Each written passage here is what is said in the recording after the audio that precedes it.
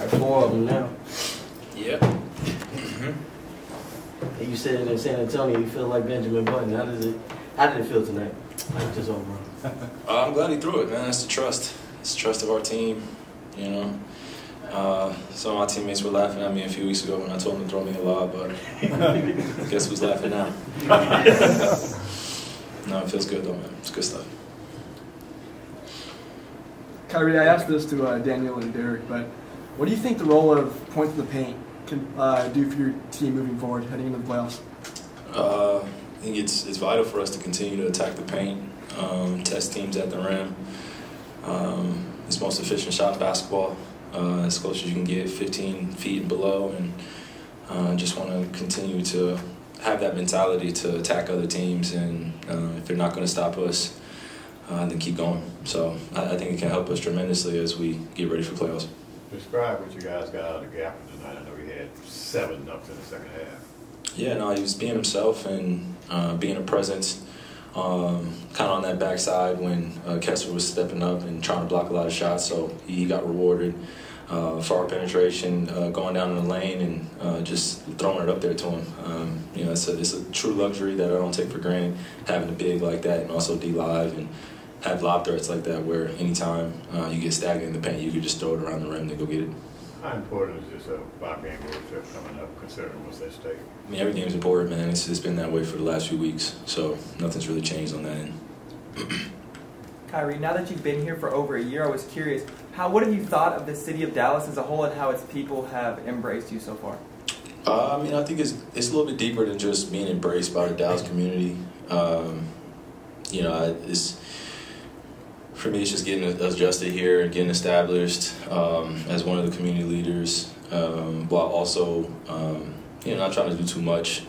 You know, I have my own beliefs and views, and I think being here in Dallas, I've been accepted, you know, way beyond just my talent on the court. I think it's for what I represent in the broader world and how I try to make impact and try to help a lot of different walks of life and stand on things that a lot of people wouldn't stand on. So I think that's the genuine connection I have here, and I think the fans relish in that, just being able to sometimes get to touch me when I'm going out there just to warm up, or you know, during my shoe launch, or just different things that we do within the Mavericks, you know, philanthropic arm too. I think we do a good job of just making sure that the community feels us, they know that we're here, and you know, they also know what we're doing off the court. So I try to have a balance of all those things, and when I see people in public, I make sure that they know that I'm a human being first, and please don't approach me with all the you know, the extra fandom and stuff like that, because that could make me feel uncomfortable if I'm just trying to pump gas.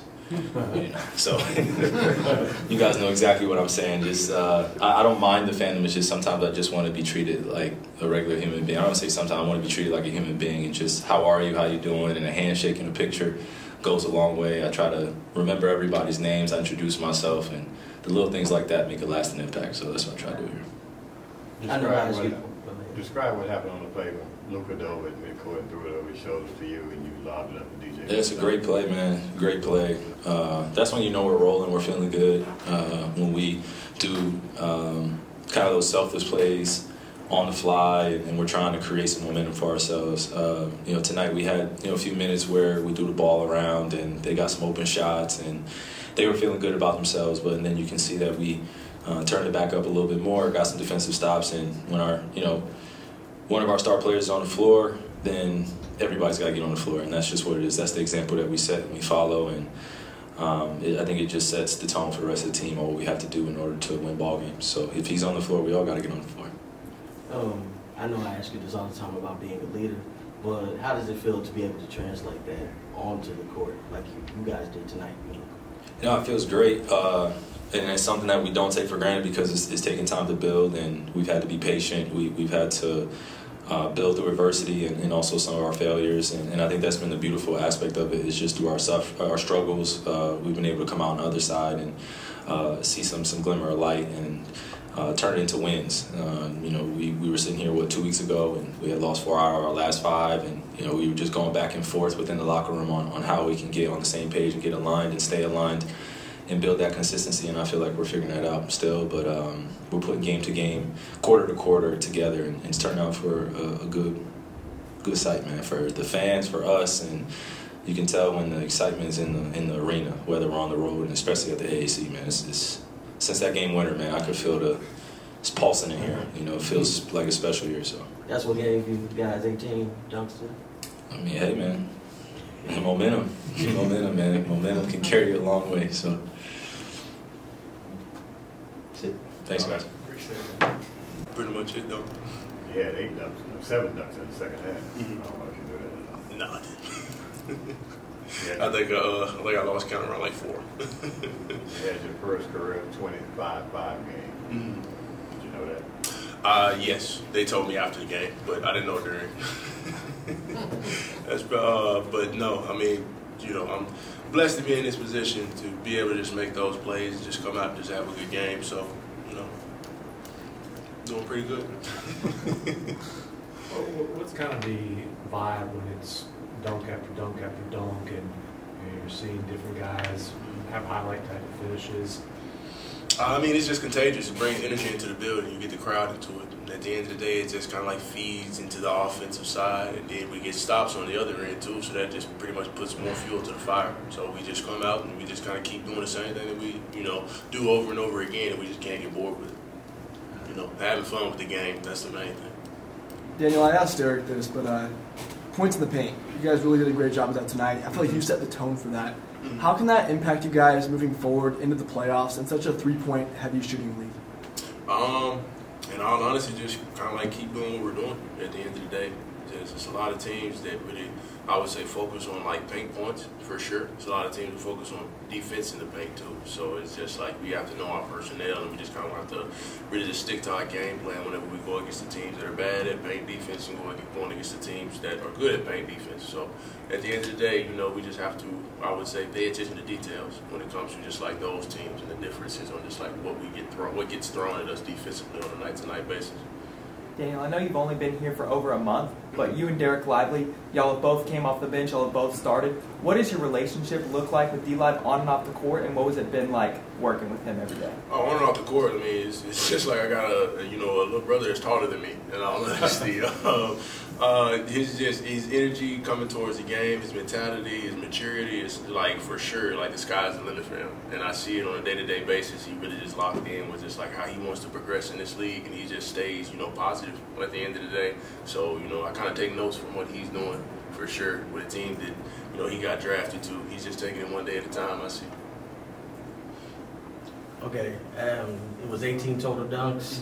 As a person that had most of them, how do you assess not only the court vision of your teammates, but the chemistry between you guys?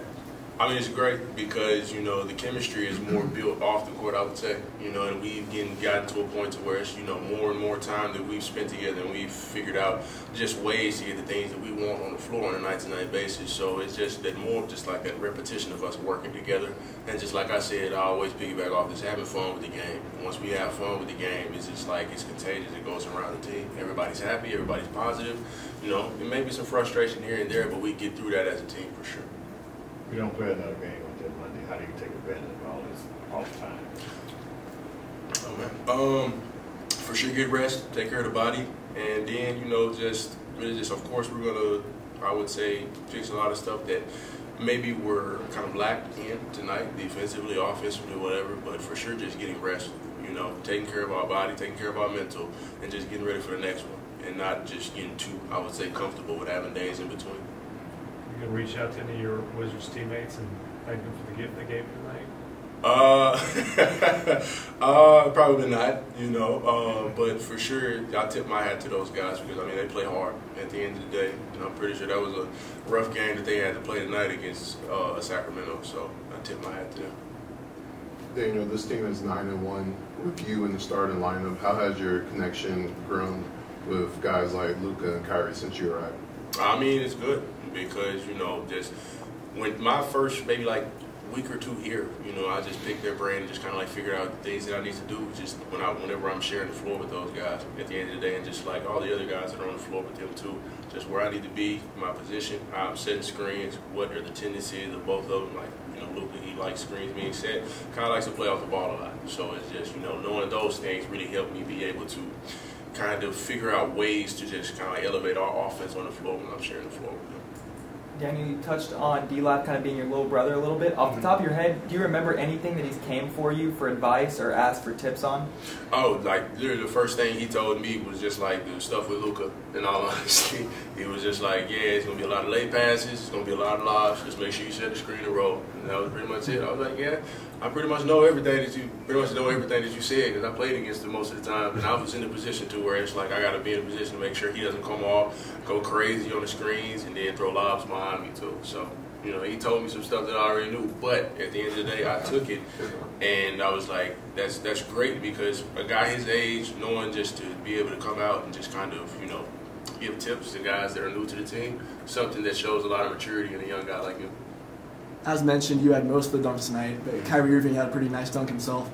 Can you kind of give a reaction to that incredible alley-oop? I mean, I didn't think he had it in him. You know, it was a hot lob. I was like, oh snap! You know, I thought he was going to give us a two-hand. He gave us a one-hand. It was dope though because just seeing how it just played out, I was like, yeah, we're going to get something crazy out of these two, and they gave us something crazy for sure.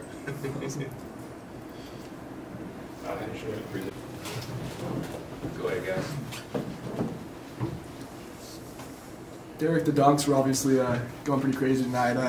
What role do you think just dominating in the paint can play heading into the playoffs moving forward? I mean, a big role. As much as we get in the paint and we finish in the paint, they got to leave the three open a little bit, and they got to sink in, and that's when the shooters knock it down. What grade would you give Kyrie on the lob? Grade? Yeah. I like you talking about like 1 through 10? Yeah, like a dunk contest judge. You're qualified. I give him 50. I give him 50 for sure. Describe that play, Derrick, when Luka dove at midcourt, threw it over his shoulders, Kyrie, and then Kyrie lobs up to you, and you dunked. I mean, great hustle play by Luka, getting on the floor, putting his body on the line to get the ball, get another play for us. And I mean, I told Kai in the beginning of the season, whenever he's on a fast break, I'm trailing him all the time. And you go lay the ball up and you make your layup, or if you miss, I'm right there to follow you up. Or you throw the ball up in the air and I go get it. So, I mean, we already got that connection going on, so, I mean, it's all good. Derrick, the month of March has been one of your better shooting months, but also you've been getting to the rack a bunch more. How much does you attacking closeouts and getting to the rim add to your offensive game? A lot. I mean, if they're going to run at me and let me just draw the ball, then I'm not going to turn it down. Get to the line, make my layups, make my free throws, but they don't close out, I'm going to shoot the ball. Like I've been saying all season, it's a simple game, and I'm going to just keep it simple for me. 18 dunks is like a decades-long record. How did it feel having the chemistry click on all cylinders like that? Good. I mean, we just got to keep it going like that. I mean, for how many ever games we got left, we just got to keep it going and finish out strong. I mean, we all know what we're fighting for, so we got to keep going for it. You know you guys moved into 6th place tonight, right? You said what? You moved into 6th place in the Western Conference. We got to keep it and try to get down to 5, try to get down to 4. I mean, that's my mindset. My mindset is always trying to get, one up, get better every day, and this is what we're trying to do. Thanks, D. Jones. Oh, yeah. Turning into a dunk fest there in the second half. What were you guys going out there in order to get that close to the rim time again? Yeah, I think just the penetration of just talking about, the ball touching the paint, something that we've been, talking from, training camp, and I thought guys were able to find, each other, being very unselfish tonight, and the bigs took advantage of that, including our stretch 4, Kai, with the lob. So just understanding that, again, making the extra pass tonight, I thought it was Timmy turned down a 3 to get, someone else, Maxey, a corner 3. He turns that down and drives it and tries to find a teammate. So a lot of great things tonight that we can build on. Our defense, again, was really good. Jason, you guys going back to the summer really been a priority to add athleticism around Luka and Kyrie, obviously again at the trade deadline. How do you think the athleticism is changed I don't know if personality of the team's the right way to put it, but just kind of changes team dynamic. Yeah, I think when you look at just the past teams, that we weren't super athletic. We weren't going to win the dunk contest in the warm-up line. So I think now we can compete in the layup line. We can also do trick shots in the layup line. We don't have to use our hands. We can use our feet. But when you look at Gafford and D-Live, even Omax, we got athletic, quick in the summer, and then within the trade deadline we added Gaff, and PJ got even better. And then understanding the character of the guys are great. That locker room is incredible. They all cheer for one another. You can see that at the end of the game when Hardy had the ball, he got it to AJ. He's cheering for him to score, and that's the chemistry and the trust and building a team. As the season goes on. So we're athletic, yes, but also we're a team that enjoys playing with one another. Coach, it's funny, we talked about point guards earlier. Then Gafford goes out and kind of steals the show in the paint. Just kind of assess his performance tonight. Yeah, it was like one of those Wilt nights, 10 for 11. I'm trying to figure out which shot he missed. I don't know which one they credited him for a miss. That's tough at home. But I think, again, that's what he brings. The quarterbacks love finding him. He has great hands. His ability to finish in traffic is something that we haven't had. And so, again, I think he's back on that streak in finishing, but just dominating the paint on both ends. I thought we did a really good job of rebounding the ball, not giving them second or third opportunities tonight. You talked about Tim passing up a three to pass to his teammate. How much was the emphasis of that to get that high percentage shot? Yeah, we're always trying to get the best shot. And when you look at Timmy could have easily shot that and no one would have said anything because we all trust Timmy when he has the ball. And getting the look that Timmy had, he was wide open. He turned it down. And I just think that as we go forward here, when games become even more important and possessions become better, looked upon, we gotta be able to pass up one to get a better one. And I thought you saw that tonight, but you've seen that here in the last couple of weeks. Guys are being very unselfish, and it's really fun to watch and be a part of. How reminiscent of it is it of when you played with Vince Carter or somebody else who could get to the rim? Yeah, when you have talent, it's it's always easy to say that you're supposed to win, but you have to put the talent together, and it has to trust one another. You can see that in a season.